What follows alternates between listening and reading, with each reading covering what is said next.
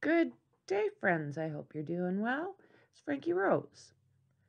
Well, I'm wondering if you guys remember the little guy that was found in a suitcase back in April.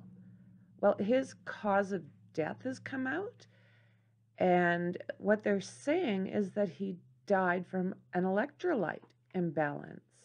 The medical examiner said the imbalance was most likely due to viral gastronitis, which is caused from excessive vomiting or diarrhea or both.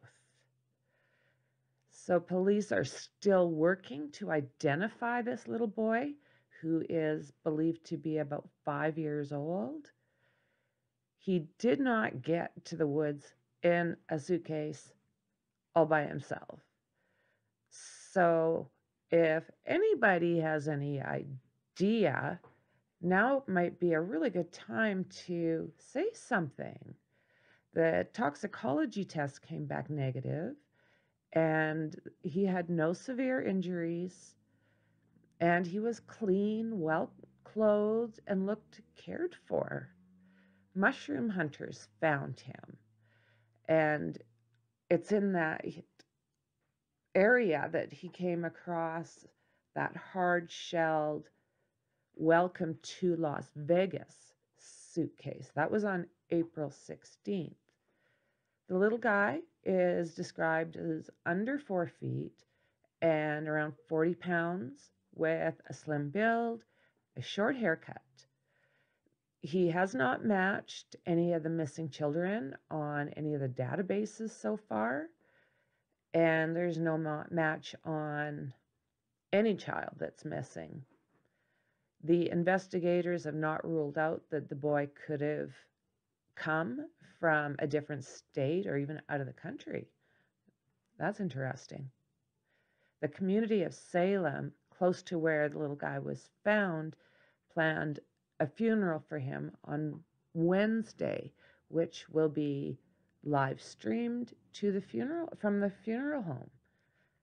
The community donations have covered the costs.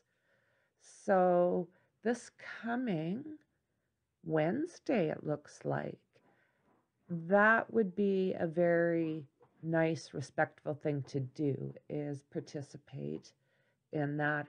I have no idea why somebody would do something like this, unless maybe, like they're saying, maybe he's out of country and, maybe he's somebody who crossed the border illegally, or the parents may have.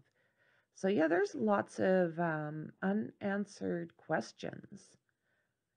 If you happen to have any information, maybe you should contact your local police or Indiana State Police and give them any kind of information that you know. One little piece could be all that they need. And, this can't be unsolved. He cannot be unknown. 5 years old, guys, may he rest in peace. And I pray that they find out his identity. So for now, guys, that's what I've got.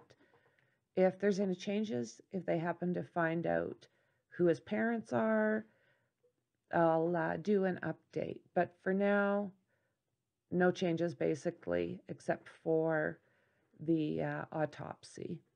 But as far as any kind of identification, there's nothing new. So for now, I'll say cheers. I will talk to you soon, and I will see you in the next one. Cheers. Bye.